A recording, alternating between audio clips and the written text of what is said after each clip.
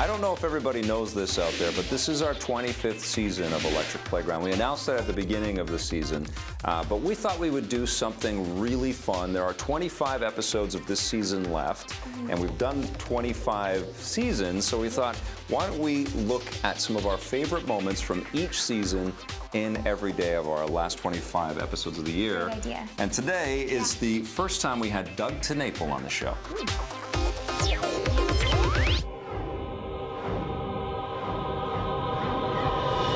You know, I've met a lot of people in this industry, but no one is as zany as Doug TenNapel.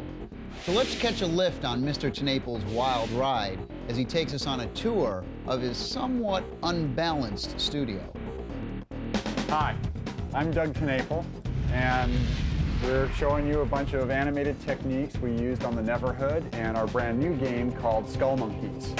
I am the king of all Skullmonkeys. This is my desk, and I keep it a mess, thank you, because my mom doesn't work here with me. This is one of the Skullmonkey puppets, and we have real human hair on them. Many humans gave their lives so that this monkey might come to be.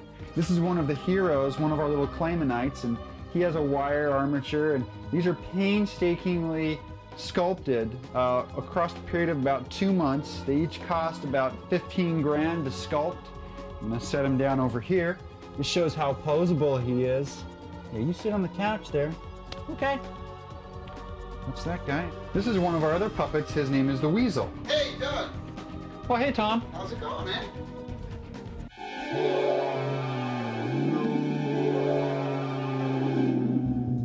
Tommy, get up! Hey, what? What's up? Look! What? What? Come on, I'm gonna show you some of the programmers. Follow me.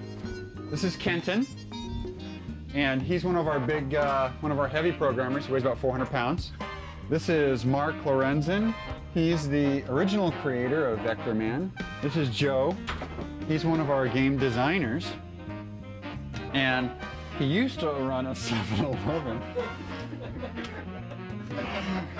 No, Joe is actually the first human we've ever put in a video game. We photographed his head as one of the bosses called Joe Head Joe, and he designed some of the puzzles. Ow!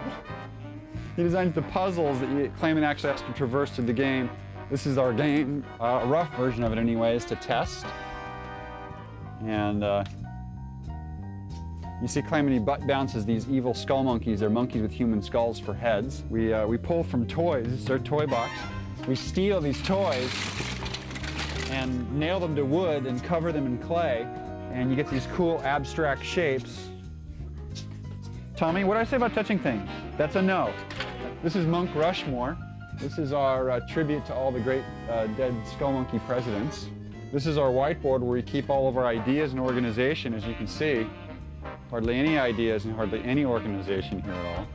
This is Mike Dietz. Mike is the lead animator. He was also the lead animator on Earthworm Jim 1 and 2, and Aladdin, and Global Gladiators, and Cool Spot, and many others, to name a couple others. This is Chuck Norris. Chuck is inventing time travel. He's invented this coding way of going through time. It's really amazing. Tommy, get your pants back on. Fat Lou gets all pissed off. He'll come over and punch you out. Sorry, Fat Lou. Lou, show your tattoos you got in prison. Doug's mom did all the work. See, she's the only person I trust with this kind of work. This is our pet scorpion that Lou here is going to handle. Okay, if I touch his pincher, will I be a man? No! I got to touch your finger! Doug, don't do it!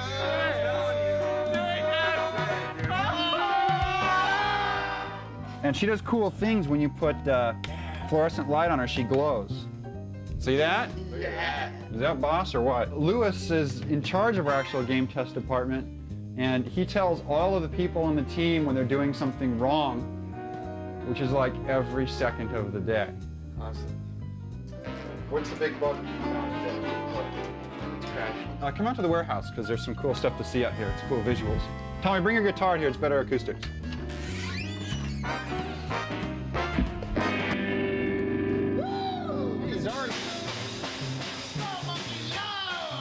Let me show you some of the other puppets and characters that are here at the Neverhood.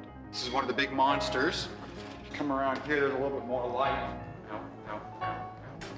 There. This guy's one of the main bad guys, and this shows how we can move him one frame at a time and open and close the mouth. This is one of the evil skull monkeys that chases Clayman around the planet. One frame at a time, you're in hell. This is probably the most valuable player on the entire team, the Makita drill. This is the cool crystal wand that we all have, we worship every day. This is kind of our little cult we have going here. We stockpile firearms upstairs. And it's all for the great wand. It's whatever it wants us to do. Whatever it wands us to do. That was nice.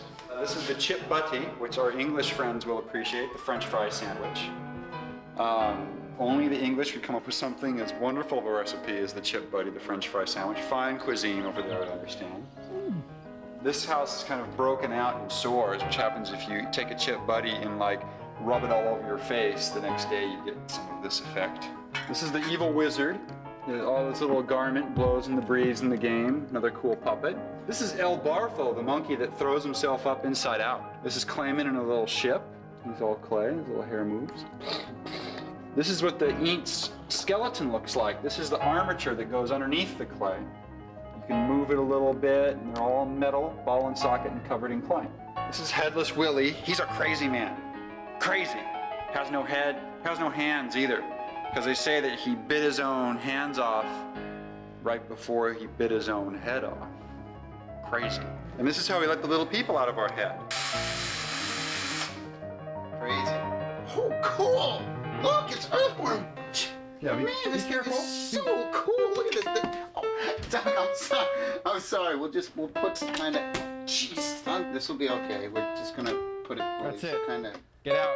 Hey, You're going out. But wait. No, my no, stuff I don't think over so. Here. Oh, jeez. Ow. Hey, Doug. Well, I'll see you later, Doug. You come back and I'll call the cops. Okay. I'm calling the cops. Stick around. EP's Reviews on the Run are next. I think some of the folks out there might be thinking, wait a minute, you haven't been on TV for 25 years, Victor Lucas, because it was 1997, right? That was 97, yeah. Yeah. We launched in September of 97, but we had some years where we had 2 seasons per year, so it ended up being, this is our 25th season this year. Doug TenNapel was an absolute highlight because he was just so funny, and we just basically let the camera roll, and he had crazy things to say at every sort of nook and cranny. I mean, that's the types of products that he makes, the games and the comic books and stuff. He's just an incredibly inventive guy. And that was also the first segment that I personally edited. I edited that segment. My first cut was 12 minutes long. Because he was so funny, and he was super charming. Yeah, that doesn't hold up on TV anymore. No, you can't do a 12-minute segment, yes. Right. If you want more EP, go to our website, epn.tv, for bonus content and full episodes. We're also on Facebook and Twitter.